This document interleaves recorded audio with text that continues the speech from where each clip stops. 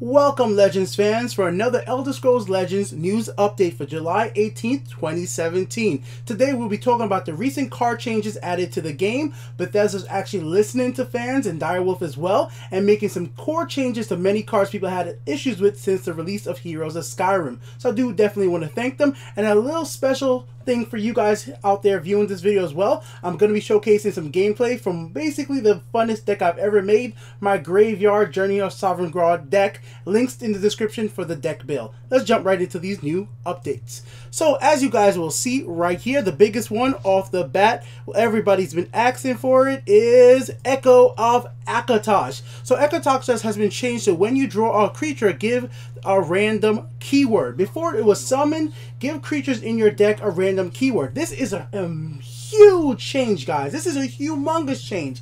Before, Echo of Akatosh affected your whole entire deck at turn 6. Once it was played, your whole deck got crazy amount of keywords. Now, those people out there who had decks based around Illusionary Mimic combo with Echo of Akatosh, that whole entire combo is completely gone from the game. Illusionary Mimic and Echo of Akatosh does not work well together anymore for guaranteeing success by giving Illusionary Mimic all the keywords. Some of you guys will know what I'm talking about here, but it was also a really cool combo that people were able to pull off, and it was actually one of the few ways you could make something that was actually more strategic than just the plain and simple randomness of Echo of Akatosh. I do definitely like this change though. When you summon a creature, when you draw a creature, you get a random keyword. This actually makes it a little bit better than Mundstone, because all the creature needs to do is go into your hand, and if you have a lot of creatures in your deck, that might really work out, and if you have a lot of drawing possibility, it might work out. But for me as a player, and some people have actually agreed with me already, this is amazing news. I can't believe that. I'm just so happy they're doing this, because now I get all my soul gems back.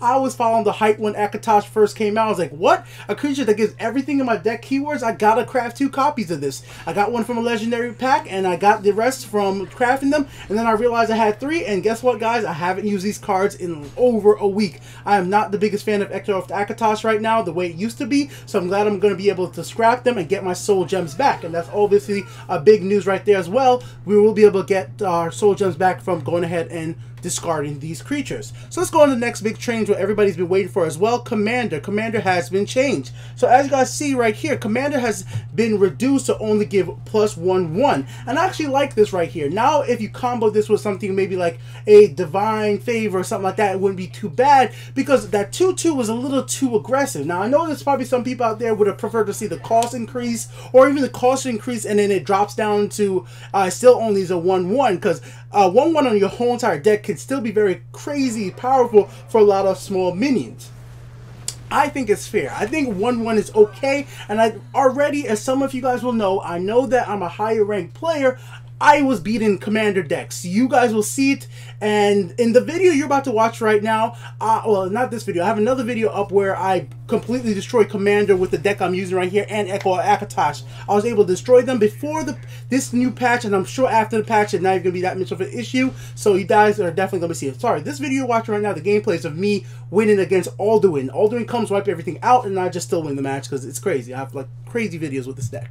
Alright, let's keep on going from there, guys. Let's take a look. So, Commander, and then Bringer of Nightmare. Another card I know people love, but I just never had a big issue with this card because I've only lost because of its effect once. Now, maybe because that's just being lucky. Maybe all these weeks I've been playing since Heroes of Skyrim, I just haven't met the right player to kick my butt consistently with Bringer of Nightmare. But I understand from watching players what the issue was. So, with this card being changed to a 7 cost, definitely makes it a little bit more interesting. Now, there is good and bad with this. Like now, Thieves Guild Recruit can, could reduce the cost down to a 5. So that might be a little bit more playable for assassin type deck. But in the same sense, I still think the 7 cost in general is not bad. I mean, the effect definitely when it works out is absolutely amazing, especially for a card that is not a unique, and it could work on your own creature or your other creature. I know some people are still not going to be too happy with this, but I thought it was fine. And the reason I think it was fine because I wasn't had much issue with this card before it was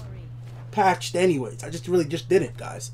Alright, let's move on from there. The other big change right over here, ladies and gentlemen, is the biggest one of all. I think this is huge. Belligerent Giant. Breakthrough summon. Unsummon a creature in this lane or destroy an enemy creature's support.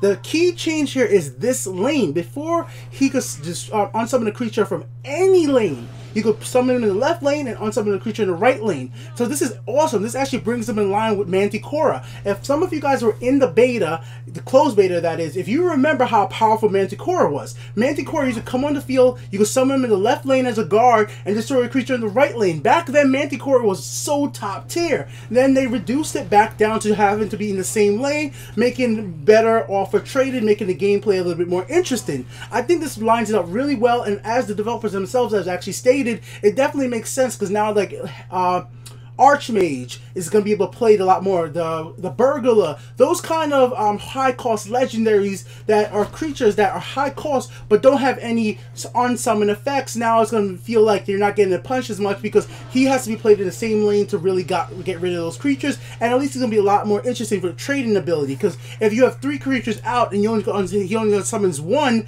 and not played in the left lane, at least you have a creature that might be able to trade with him. Because so many games it ends out because of his ability, because of the fact that he could be summoned in the right or left lane and then leaving you completely unaware of how to get to him if you don't have a creature that can move to that lane. I just think this is a really good change, and I know maybe people won't agree with me, but I think it's going to have a big impact on the way the meta plays, because this is a very highly used card in strength decks. This is a very powerful card, guys. Let's move on from there.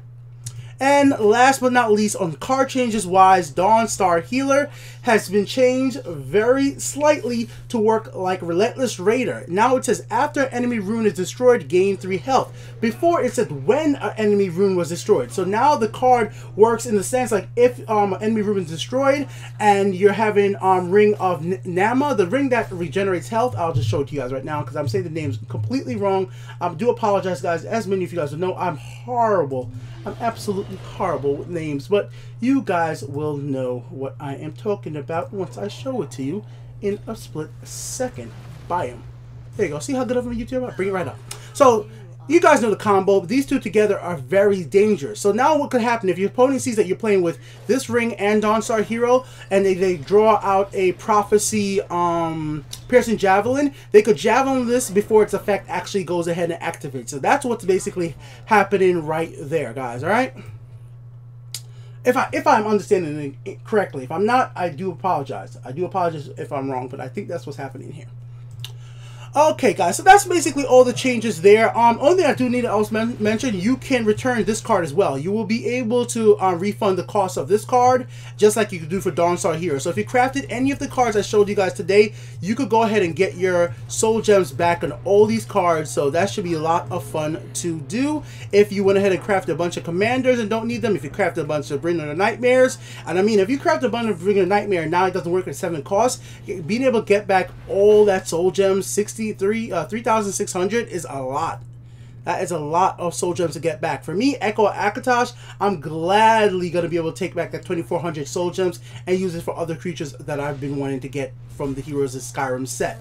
Now, with that out of the way, let me know what you guys think in the comment section below about this brand new update coming from Bethesda and Direwolf. I definitely know that there are some still other little tiny bugs that's been in the game for a long time that still need to be fixed, but I still want to thank them for actually listening to the community and addressing some of these problems. So many people are having big problems with Akatosh because of lower rank gameplay. If you were ranked around 11, 10, or 9, or 12, you were not really prepared to deal with Akatosh if somebody had 3 of them, or really have that preparedness to deal with 3 copies of Commander for a player who was smart enough or good enough to see a deck online to use the crafties right away as soon as they possibly could.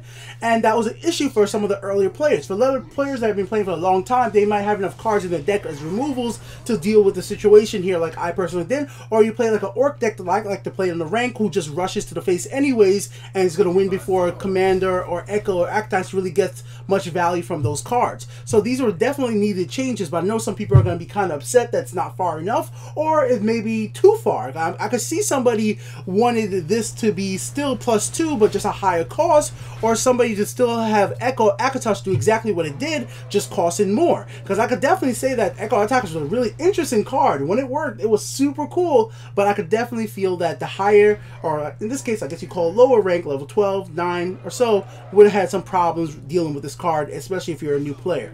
So this has been Beaky with the Untitled Game Show. For the rest of the video, let's just check out the rest of this match. As you guys are seeing, Alduin's on the field. How do I deal with this? I have 24 health. I have a really strong card on the field at 26 damage, but if I can't get this health, Well, how am I going to win? Well, first thing first, let's summon up my Blood Magic Lord. We're going to go ahead and shackle our good old, you know, Alduin, because we don't want Alduin to do anything right here. We definitely don't. And I'm actually going to sacrifice. You'll see in a second. So we're going to go through the match. Once again, I have a video linking to the deck, because right now I don't have it on screen because I wanted to actually make sure you guys go ahead and see, you know, the patch note stuff. So Midnight Snack gets summoned in the right lane in this deck. We get a Iron Scale Dragon, a 7/7, all really powerful creatures. I mean, like, it looks pretty bad for me, but if I get health gain, I'm pretty much perfectly fine, and I have plenty of creatures in my deck that are going to be recyclable for health gain. And with Blood Magic Lord on the field, I'm going to have plenty of ways to get either health gain, guards, or different situations that's going to help me out. I take out Midnight Snack just because the plain and simple situation is by taking that card out. By taking that card out, I know for 100% fact, just 100% fact, that he's not going to get any more advantages out of dragons. Now, I know I'm going to have to take away Alduin. Alduin's going to keep on summoning creatures turn after turn, and it's definitely going to suck. But now I'm in a good position. All those creatures are shackled. Now I could use my creatures to attack it, then use Finish Off to take care of that. My dragon gets taken out there. He's going to attack to face, because it's just like, I mean, at this point, you just need to do as much as you possibly can. That's what I thought he was going to do, at least. Get another Finish Off, and I felt like I was in a perfectly good situation at this point. So I'm going to attack left. Finish off on Alduin, no more summoning dragons. Then we're going to attack here.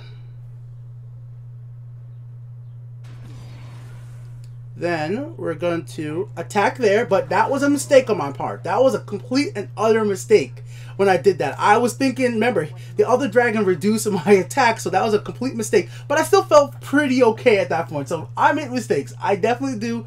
I forgot that my damage was reduced because of the plain simple fact. Some of these Heroes of High Skyrim cards, you keep forgetting, like, oh yeah, the new cards. As a long-time player, you're not really ready for every single situation.